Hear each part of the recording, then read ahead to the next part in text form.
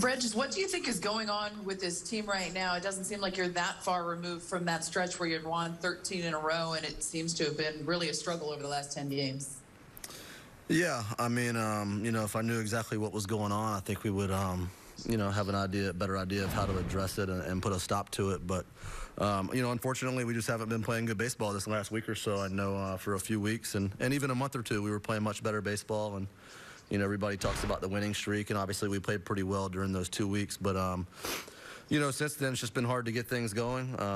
Not doing a good job of picking each other up, throwing at bats away from time to time, and we just need to be better.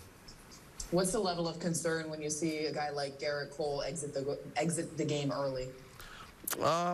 Pretty high. I mean, he's obviously a guy that, is very, very important to our team and to our chances going forward, of getting into the postseason and making some noise once we get there. So, he's a guy that we need healthy, obviously. I think, hopefully it's not something that causes him to miss any, if not much time. So, hopefully he'll be back out there in 5 or 6 days taking the ball for us, because we all know how good he is and how important he is to our team.